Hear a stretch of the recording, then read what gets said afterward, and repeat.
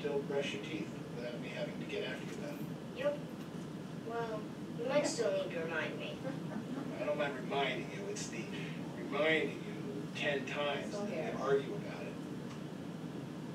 You see, this idea works for me. I certainly would be happy about teeth getting brushed more often. I don't know how happy I'd be about the no toothpaste part. But then the dentist did say that brushing is more important than using toothpaste. So yeah, maybe that would work. Should we give this a try? I guess so. And if it doesn't work, we'll talk again. See if it does work. Okay. But you get the idea, right? You know. Not wanting to use toothpaste and give him that. His goal was to get his brush. His goal was to get it. Yeah, I think the thing is that we often think that to help a child who's inflexible, you have to be flexible. And what often happens is we get inflexible. So the only way to combat inflexibility is to actually be flexible. And so I think he made significant progress. Like a compromise? Maybe not. I mean, it was a little bit of a compromise, but I think he got clear on what was most important and dropped the rest. And that's kind of what this is all about. It's being clear about the goal, not the solution. So he dropped the one solution, which was the toothpaste, but his goal was very clear: I want my child to brush. And Green talks about how when you're in a power struggle, you're usually dueling solutions, and you're not opening up and stepping back and clarifying what is your goal. Maybe the child doesn't understand why he has to brush. Like, you're gonna get heavy, you're gonna do pain. I think he did. He told him. He said he got it, but he didn't care. And that's the other thing. He didn't care, and he didn't have to care, but the dad did. So, because like kids don't care, right? He didn't try and make him care, but he said that he held to his caring, that he wasn't going to let go of his goal. So the dad had a goal. The kid didn't care. That's okay, but I'm not bending like he's going to brush. Yeah. Maybe. This is so far out, though. I mean, I like this dentist. What? No. Maybe having the child go to a dentist and having the dentist explain and show them pictures of children's cavities and right, that's an idea. And see, like if you were brainstorming, you'd put that down. That would be one idea. And I think the purpose of this is seeing how there often are lots of ways, and the most important thing is that you're collaborating. That in and of itself, as opposed to your goal being just do what I tell you, the just do what I tell you goal is not going to get you far in terms of helping kids be respectful and responsible and flexible and think outside the box. Yes? I think that in the beginning, like what parents don't realize, is that the rapport that he just built with him gives him, in maybe a couple days or a week, Yes. the ability to get his way later. You're Because he felt absolutely right. heard, he felt You this build the child trust. is- But when you do that right away, your Yes. child just wants to be defensive. See, and that's where your goal is clear, because if your goal is the relationship and being open and communicating, then this serves that purpose, and that will absolutely help you down the line when there are problems. Right, because You got it. because he made him feel better, eventually the boy is going to want to make his dad happy by brushing with him. eventually You the dad just will change get what the he whole wants. dynamics. you Yeah. do. And that's how you do it. Yeah. It's in small steps, in small problems, dealing with them like this. You'll take a kid who's naturally defiant and not open to any ideas, and that's how you chunk away at getting them to cooperate. Yeah.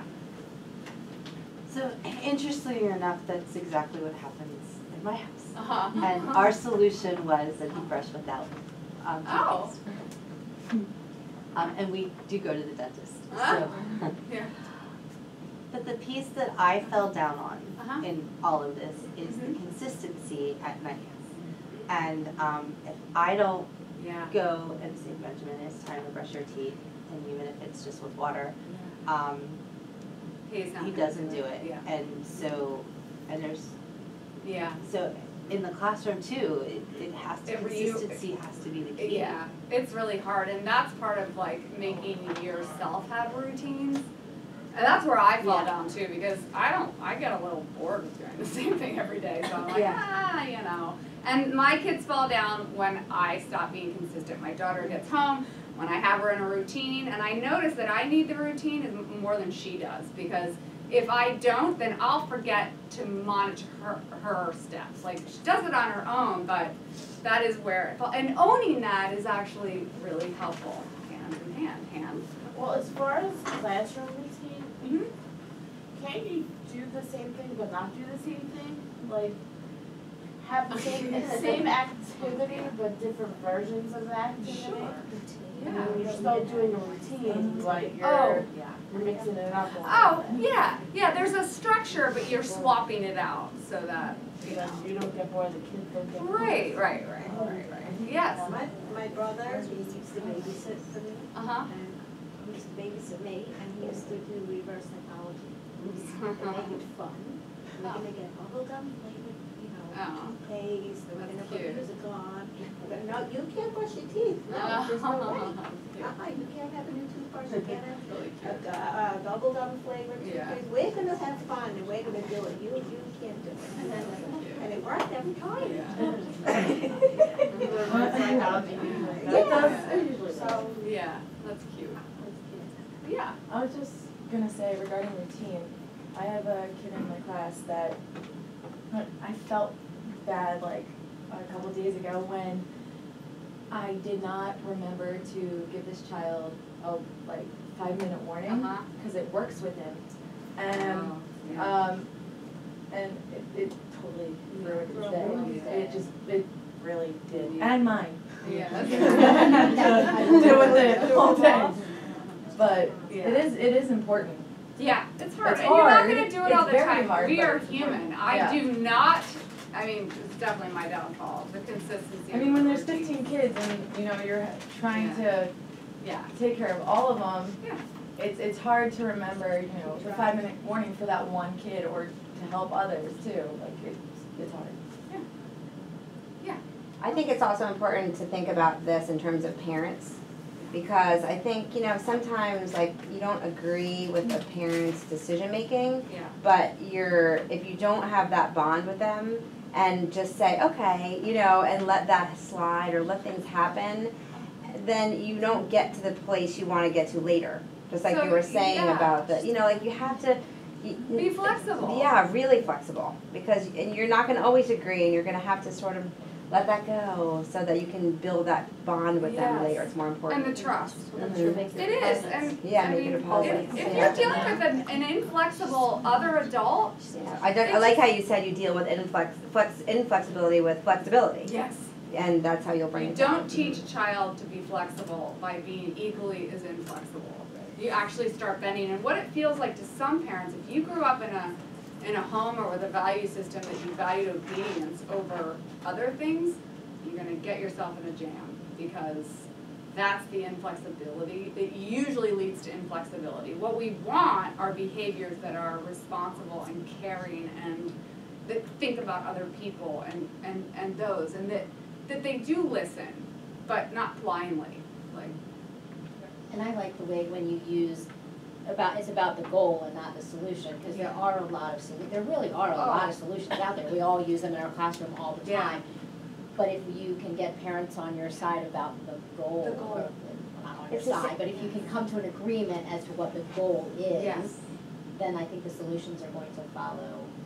Yes. It's just like So academics. true. It's the same with academics, because sometimes they don't want to write their name at that time. They don't want to practice writing. Yeah. And it's like, well, they have to practice, well, they have to write. Well, they don't have to write right there. It's- They can do it in 50 other ways. Right. So it's the same thing on more physical, I have another video along those lines that really brings that point home. Where when I bring up this particular problem between a parent and a child, most people are like, yeah, of course he's not gonna bend on that. I don't wanna tell you what it is yet. because I think I might show it. If I don't, remind me. It's a great example of the focus on the solutions versus the goals. And when you first hear the thing presented, it's one of those things where you think, well, of course the adult's choice is going to be the one. Of course I'm not going to give her a choice. And usually there's an option that is flexible. So I'm going to give you a personal example, one that you can all probably relate to, or that you know parents in your school can relate to, and we'll try and pull out some of the steps ourselves. So this was an example that I had for so long with my daughter. It didn't matter, you know. So many people give you advice like, oh, I could not get her to school on time. She couldn't get her out the door. I could wake up earlier, I could lay out all her stuff. I mean, you name it, fancy breakfast, all these great things. But really what I needed to do was involve her in the process. And that sometimes is half the battle. So mornings are stressful and unpleasant in your house. You've tried everything from getting yourself up early to packing the car the night before. In spite of these attempts, your child has been late to school almost every day this week. So my Sophia is 13 now, but she was, I don't know, maybe 7, 8, I can't remember. Okay. So let's look at the steps. And this is really her complaint. So you want to, before you even go down this process, you want to describe the problem in neutral terms, just like we've been practicing. So that's where you begin. We've been late for school 3 times this week. So I did. I said, we've been late to school 3 times this week. She said, I hate it when you rush me and you yell. It makes me go even slower. Right? So, okay, step 1, describe everyone's concerns. So, start by using empathy to describe her concerns. So what would you say back at this stage? We're going down this process. We're at step 1. What's her concern? What's her concern? You're stressing her. She doesn't like it. Yeah. Yes. That sounded, I felt that. You really don't like it when I yell. And I did. But meanwhile, what's going on in my head is like, seriously? I asked you 10 times, of course I'm gonna, but I didn't. I said, you really don't like it when I yell. And you definitely don't like to. She does not like to be rushed. Who does? And you hate it when I rush you.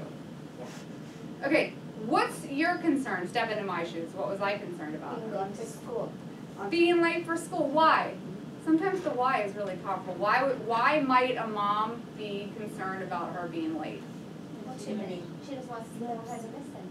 I realize she does better when she's there earlier and she gets to get set up.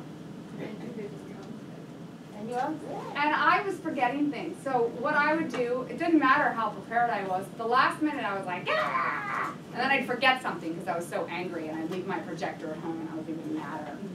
So what would a personal message be that I might say? What would my personal message be? Just starting with. I'm upset because I have things to do today, and you're also making. Okay, take the you're making me late is a little accusatory, but rephrase it. The first part was great. I get upset. I'm upset. I have a lot of things to do today. And describe, and when we're late, it makes me stressed. And well, I feel stressed. yes, that's great, great, excellent. That's not. I'm not getting defensive. Like, oh, I didn't even think about you. What would another personal message be? Maybe about I'm concerned about you being late for school because you do better when you have time. And when we are late, it makes me feel stressed. Great. That's a personal message. All those, I totally live that life, and yes. I get scared at the report card time every year because of the number that I see. It freaks me right out. But I feel worried that I'm not teaching them responsibility. There. And that's going to be a lifelong issue. You know, usually when you go deeper, that's really what's underlying that too. And especially if you're someone who's usually late as well, that I'm not teaching you these skills. See, that is like, pulls it right out. Yeah. Well, the other piece of it for me was I also didn't like yelling. I'd do it and then I'd feel badly, and I was like, oh, I really don't even like yelling either. So you do all those, and you stick to them, because I might say something and she might say something, yeah, but you just keep going through them. You're still at step 1. Composite goal. What would empathy be? What might she want? She wants to take her time and just. Great. How would you say it in an empathic statement? There. She just wants her time. There, that's her goal. She wants to take her time. She doesn't want to feel rushed. She might have other goals. That's it, right? So you don't want to be rushed. And what else does she not like? She doesn't want to, and you don't want to be yelled at. Okay, how about my personal message? What do I want? I want to get out of the house on time. And I don't want to yell either. That's the identify the composite goals, and you look for agreement. So do you think there's a way that maybe we can get to school at time, you can help me think of some ways that I don't have to yell at it? And I opened it up, right, to brainstorm ideas. You restate both the goals to make our morning more enjoyable and less rushed and also be on time. Well, I couldn't believe it. I mean, just involving her in that process, they come up with crazy things, but the most important thing at this step, which is step 3, is that you write your ideas on a piece of paper. I don't know what it is, but it is something about that piece of paper. And they will say, can you get out that paper, write that down. It's something that makes it concrete. Write it down. Don't evaluate the ideas at each step. You will, and you'll be tempted to, and we all do, because they'll come up with something you know won't work, and your tendency will be like, that is not going to work. Just write it down. And then get at least 1 or 2 from the child. So, I couldn't believe it. Some of her ideas, and they've worked since. And in the ideas, I gained insight as to what was part of the problem in the first place. So she said, I get to watch a show if I get downstairs early. Okay, write it down. And I was thinking, yeah, that's going to be another problem, but I didn't say anything. Write that down. The other idea was, she said, I hate it when, so what I would do, because I was just avoiding her in the morning, was I'd get her brother to wake her up. Because I'd be downstairs and I'd be like, Skylar, can you get Sophia? Well, he walks in and flips on the lights, which make her all mad. And so she said, how about if you get me an alarm clock? Or